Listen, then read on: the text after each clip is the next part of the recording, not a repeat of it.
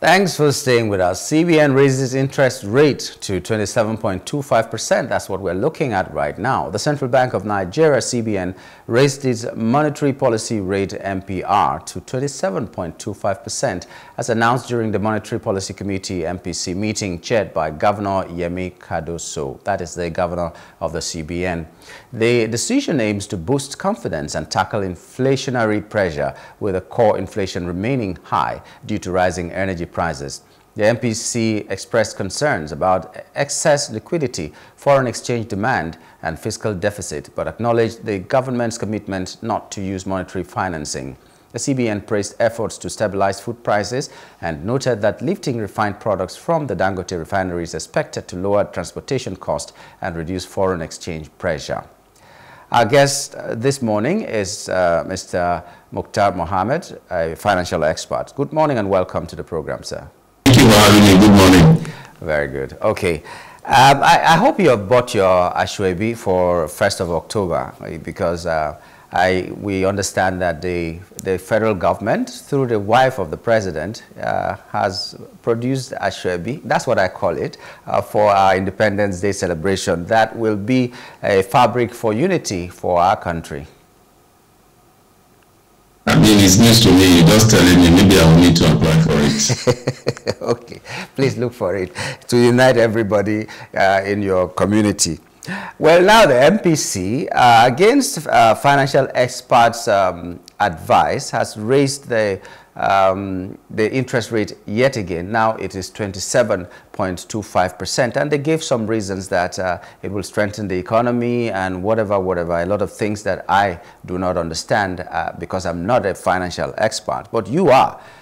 Tell us how true their statements and the reasons they gave for raising interest yet again are. How strong are they? How good are they? Thank you again. I think for most of us, it was a surprise. We expected that if you don't cut the rate, maybe you just leave it at where it was. But they have more data than us. I can say that maybe they have more information than what we had. I think the problem also had to do with physical policies that are not synergizing with what the monetary policy are doing.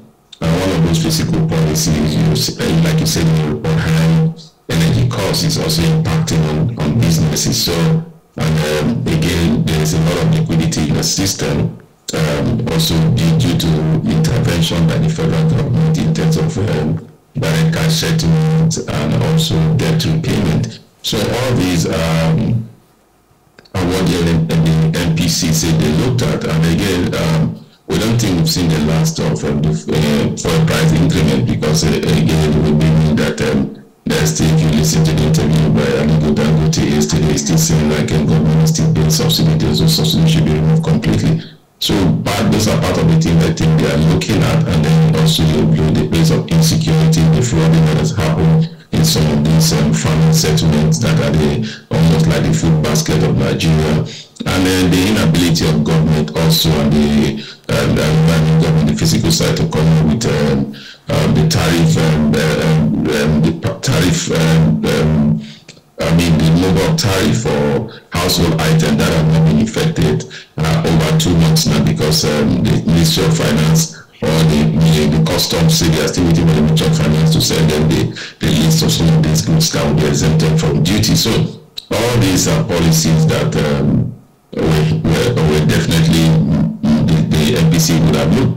And also the pressure on the exchange rate is still there. That today the exchange rate have gone to about 1,667. So that exchange rate volatility is still there. So you still have those challenges there, and like I always say, Nigerian inflationary pressure is largely driven by exchange rate volatility. But like you said also in your introduction, hopefully if the data are right, I keep saying the data are right, because if you say 40% of the pressure on the exchange rate is being driven by importation of refined petroleum product, we will see an end to that by October. I thought on the October 1st, I should be able to celebrate the naira to could sell, that also will finally stop Nigeria from importing any refined petroleum. But that's what I thought there should be for, so that we should jubilate that, because it's going to bring down about 40% of our FX pressure. Like I said, if the data are right, because why most financial expert economists thought that the C.B.N was going to cut rate was because of the data from the Nigerian Bureau of Statistics. So what it means is that sometimes these data are not really what reality on ground. So for me, it's a pointer to that what the Bureau are giving to the C.B.N. The C.B.N does not have so much confidence in it if they are still hiking rate at this time. So for a layman, is this raising of the interest rate good for us or bad for us? The experts are on one side, the C.B.N is doing what they want to do. Who are the people that you think are really in touch with what the reality is? Is it the C.B.N or other experts that are on the field? I think most experts are in touch with the reality, and I think the C.B.N is also getting to face reality. Before now, we think the president C.B.N was thinking that just hiking rate will bring down the cost of inflation, but I think they have admitted that FX volatility is also what is fueling inflation, and the C.B.N said they will continue to intervene.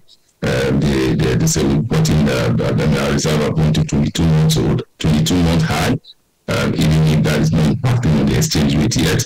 We have seen the convergence of the exchange rate with the parallel and the official market at 1,600, which for me still shows that the naira is undervalued, and I think that the C.B.N should be working towards making the naira have its value. That's what they should be talking about now.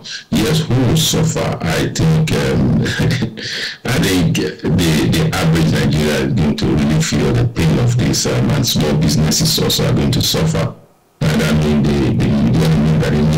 that the C.B.N can borrow, and the bank can borrow from the C.B.N is 27.25%. And when you borrow at 27.25%, you won't be borrowing, you won't be lending at 30%. Some of them will be lending at 35%. Some of them will be lending at 30%. And that also create pressure of the non-performing loans, which are, if you look at some of the banks' balance sheet, half-year balance sheet, you see those imperial charges as a regard of non-performing loan going high, and this is largely driven by this exchange rate. And again, to the common man, the cost of goods has gone up because again the producer will always pass the bulk of it to the consumer. Small business are going to still continue to struggle in the short term. I think that is the immediate effect that we are going to see from this rate hike. Yeah, the C.B.N could say that they are doing it because the Americans have got their rate and have done the fixed income space. They have to hike the rate in Nigeria for the fixed income space to be attractive for foreign portfolio investors to come with their FX, and that will help shore the reserve, and that also will help bring down the exchange rate. But I keep saying nobody will want to bring this come to your economy or come to your market where your exchange rate is still very volatile. We are having between 1,600, and it's not stable. So even that's the kind of investors that you think you are going to attract. So I still have my doubt about attracting foreign investors, because we've been doing it for a while now. How much of these foreign investors has really attracted, and how much have they been bringing down the exchange rate? Anytime the exchange rate has come down, it has to be the intervention of the Central Bank of Nigeria through release of FX to give the change. It has not been because of the inflow that has come in from portfolio investors or from Nigeria, from diaspora. So I have my doubt about that working. If you look at what the C.B.N think they are doing to attract more foreign investors, because of the high yield they will get in the fixed income space. So that means they're thinking about the foreign investors, and they are forgetting about the local investors and the local businesses, because if it's going to affect the local businesses, and we've heard, we the lay people, we hear that it's the small businesses that really make the economy to be as strong as it should be, but now they are dying. So why are they keeping on? Okay, maybe Nigeria's external reserve reaches new heights of $39.07 billion. Maybe it is showing in our external reserve. But how will that help us as a country?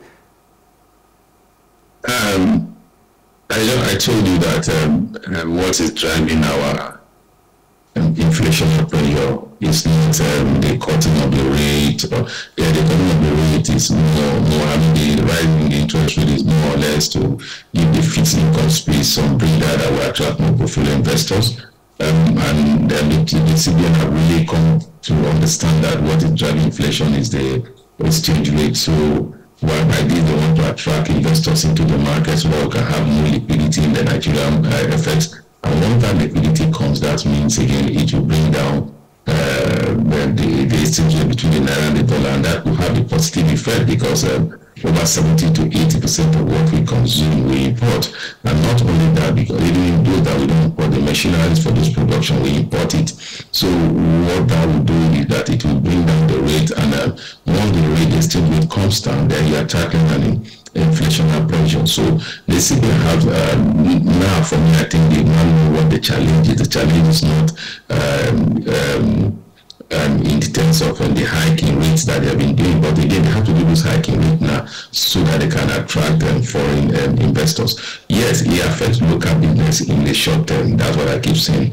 And because in the short term, you are going to see local business struggling, but when those rates have stabilized, and then you see that the CBN will be able to have enough liquidity, and then the exchange rate will come down, because most of these local businesses also, you shouldn't forget that they also depend on importation of some of their products, machineries, and others. So that will also help bring down the cost of production. Rising energy costs will come down. However, whether transportation will come down like what the CBN is saying in this report, I don't think so yet, unless the CMG buses that we have been expecting forever decided, if the government decide to put them more on the road, then we could see that downside in terms of transportation. Again, the game changer still remain Dangote refinery, like I said. If we are able to stop refining petroleum product, 40% FX demands goes down. That is very huge, and that also will reduce the pressure on the naira. But like I said, it all depends on whether what this 40% is what we've been talking about.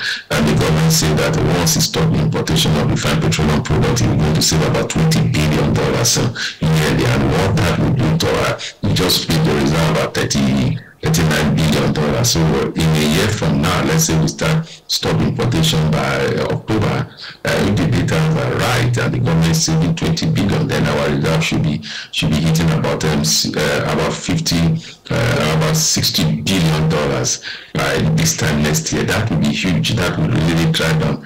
But like I said, it all depends even if what they are saying is really true, and if government is still subsidizing PMS. Because from what we gathered, what they bought from Dangote, what they sell to the marketers, they see a lot of issues tied to that. It's not looking like the more you see, the less you understand, because it's making us look like importation is cheaper than even buying from Dangote finally. So, but we need to see how we can attract more effects into the economy. We've done the local domestic dollar bond. We saw how that was subscribed over 900%. That tells you how much we have dollarized our economy.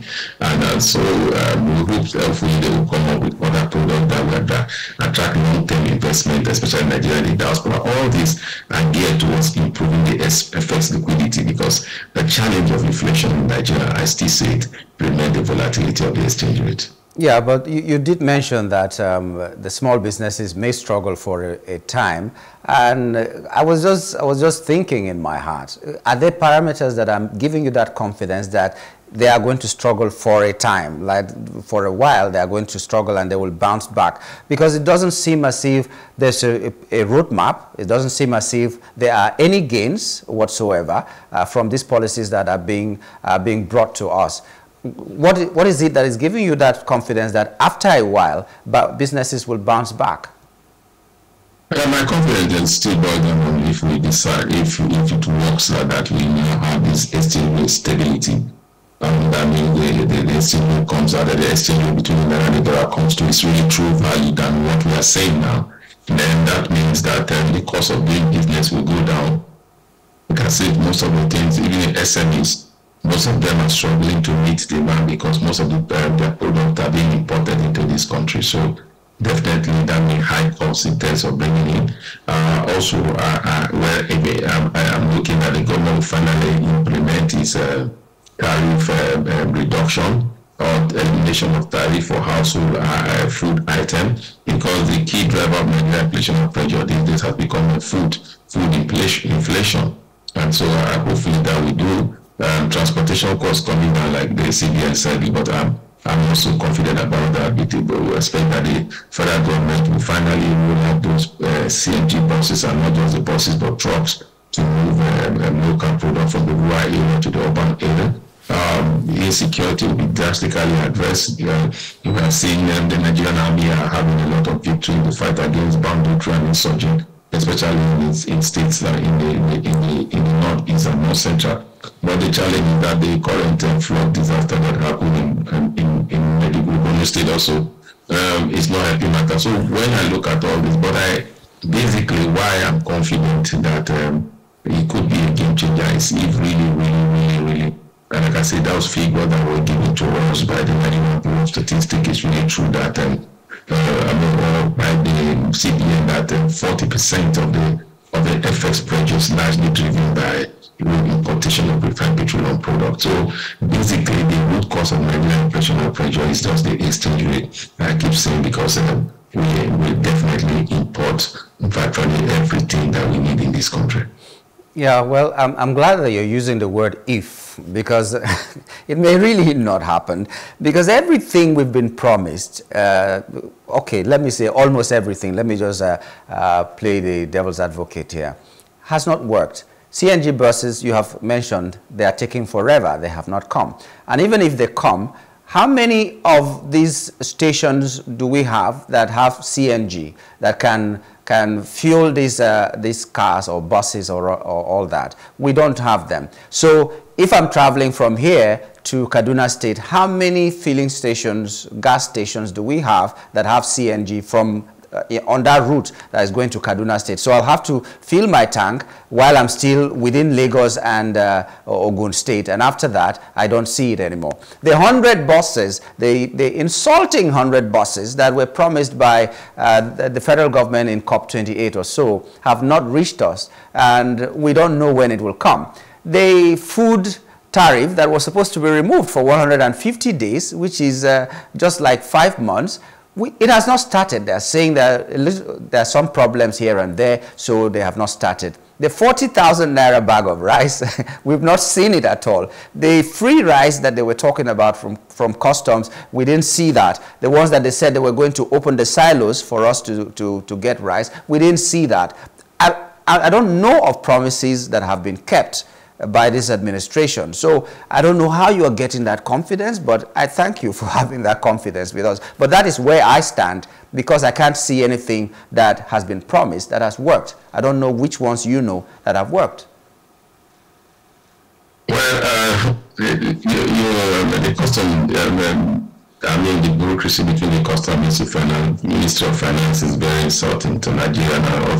Also, I expect the Office of the President to be raising the high hammer on some of these officials, because presidential directive is taking forever to implement. That shows that there's no synergy in this administration. I expect that before the president should have made this pronouncement, he would have spoken to his team, they would have given him the roadmap, they would have told him which product we enjoy, how they affect the economy. And I think that has not been done up to this minute. Like you say, we are still waiting.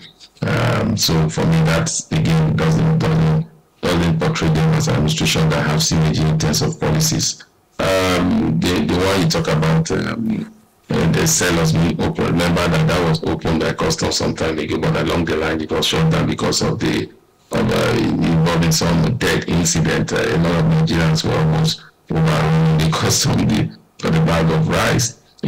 So definitely, when you look at what they've done, but one thing about economy is that some policy you don't begin to see the result of some policies. It takes some time before you see those results. But my challenge has always been the speed in which the government tend to announce and the slow motion in which they tend to implement. And that has been one of the problem with this administration. So I think they need to work on making a pronouncement and immediately following that pronouncement with actionable plan as what they have agreed. So it just seems like somebody just come make a pronouncement and then wait for what okay, we made a plan, what next. So I think that's basically the challenge. It's not that some of these policies are not good. They are good policies too, sincere. If you look at economically, they are good policies, but again, implementation of any good policy depends on the structure that is in place. And when you look at the Nigerian economy, it's not structural reform. I mean, there's a structural reform is still lacking in that space. So I think there's still a lot of work to be done, but I believe strongly that they should be able to pull this through, especially with what the C.B.N is trying to do. But if the C.B.N is doing all it can and the physical side is just comatose, like what you have seen in terms of policy somersault, snail nature implementation of policy, then we'll be back here next year again. We're still saying the same thing. In next year's 2 family, next week, we'll be back still saying the same thing. But I think the stake is high now. The various government officials are beginning to realize that there is hunger in the land. I read from the New newspaper review where you're saying that the Senate president that abused himself, and that there's no hunger in the land, is finally admitting that there's hunger in the land. The president has continued to say, yeah, we know that the people are suffering, we are doing our best. So first of all, to get a solution to the problem is to admit that there is a problem, which they are now. So now is to come up with an actionable plan on how to solve this problem. That's why I'm confident. Okay, so what will this actionable plan be if you were to advise? Because it seems to be slow. You said everything hangs on the exchange rate, and right now there was a time when it came down to, was it 1,200, and everybody was clapping that this government is doing something, it's really working and all that. Now it's nearing 2,000 naira to a dollar, and we don't seem to be even crying as much as we used to cry those days. It's like Nigerians, as usual, are adjusting to that reality. What can they do? What do you think can be done to fast track whatever needs to be done to make sure that the exchange rate is not as bad as it is right now? Because I think it's very bad. Yeah, I totally agree with you in terms of the exchange rate. Like I've said that on the true value of the naira. For the first time, the International Organization of World Bank, IMF, Africa Development Bank are saying that the naira is undervalued, which is good for us. But now that should attract more investment, because that means investors want to come when your currency is undervalued, and so they'll make more profit when they're going, because at that time the price would have stabilized. How can we really stabilize this to attract more effects into our economy? Like I've said, that's why I think the C.B.N is hiking rates so that they can attract portfolio investors that will have high yield, especially in the fixed income space. But how that will plan out, I'm still waiting because of this, like I said, the volatility again. So not every portfolio investor want to take risks and believe that your naira is adequately priced, and when we are here for the 90 days or for the 60 days or for the 61 days or for the 366 days, we are definitely going to see those upside come through, because again, a lot of them always think that there's policy somersault when it comes to Nigeria, especially what you just said at the point of 1,200. We're saying, okay, finally we get to 1,000 naira before the end of this year, and then we take it from there. Unfortunately, does not been that. And when you look at what drove them to that point, you see that it was C.B.N intervention in terms of giving rate to be the change to give the end users. I keep saying that the challenge with the exchange rate volatility is not the large demand that is being met in the import, export, or willing buyer, willing seller FX market. No, that's not the major challenge. The major challenge is this little exchange that some of these SMEs people use. People want to pay school fees, people want to travel. That's really volatile, and that retail angle has not been addressed in terms of liquidity, and that's why we are seeing this volatility. So if I'm the C.B.N, we'll try to see how we can address this retail side of the FX market, and then create liquidity in that space and maintain some liquidity in the autonomous FX market. That will drive down that's what I think they should be doing. Okay, they've hiked rate now to still bring in foreign investors. hopefully that will work for those that are ready to take risks. And then again, you talked about the tariff policy. I hope they should hasten it so that we begin to have food coming to this country that are cheaper than what is obtainable now. I mean, for me, if they do these two things, it will definitely drive down inflation and then put more money in the hands of the average Nigerian. But again, the game changer still remains that if everything, yes, anything to go by, then if Dangote refinery fully, and NNPC and Dangote will not be going back and forth, then also that is one area that could just be a game changer and then see Nigerian economy come back on stream. Not to forget that Dangote will not just only be having crude for Naira, but also be exporting some of this crude and bringing efforts into the Nigerian market, and that also could help. And NNPC also will be a player. They plan that they will be a player, and they are looking at their refinery in Port Harcourt, even if it's taking forever to come on stream. One day it will come on stream, and that will be a competitor. Other private refineries are being built all over the country. So I still believe that it's just a matter of time before we get it in the energy side. Once we get it in the energy space and we see the pressure off the Naira, and the only pressure we are dealing with will be pressure of traveling, school fees, and other retail end of the market, then you will see that the price will stabilize, it will come down, then you become a destination for both foreign and direct investors.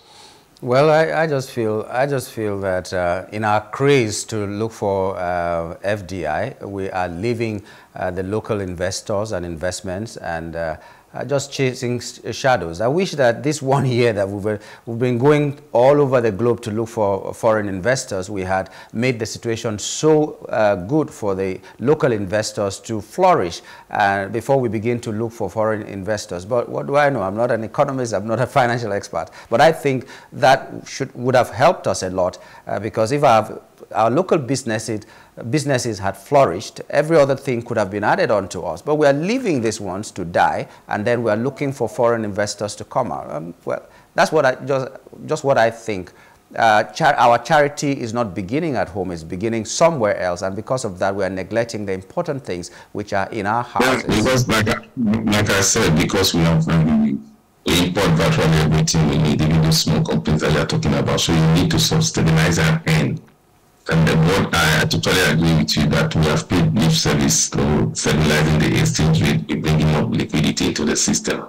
Before now, we are saying, oh, there's too much liquidity. You are trying to cut trade. You are reducing the numbers of, you are reducing liquidity in the system. When you go to ATM machines, you are not able to withdraw money. That's a part of the measures that the C.B.N were using. Even now, they are saying they will make sure that funds are available and they will sanction banks. Like you said, the key driver of the Nigerian economy is that informal sector. That informal sector is largely driven by liquidity. So when you try to cut rates, starve the economy of liquidity, you are killing a very vibrant sector of the Nigeria economy. And when you bring in policy like that begins to tell banks that they can actually lend money to keep money with the C.B.N and interest on it rather than lending to a risky sector. That's what most of the banks, especially the frugal banks, because they have this liquidity, and then you see their profit comes up high, then but you see their loan to the economy very slow, very little. Then you also see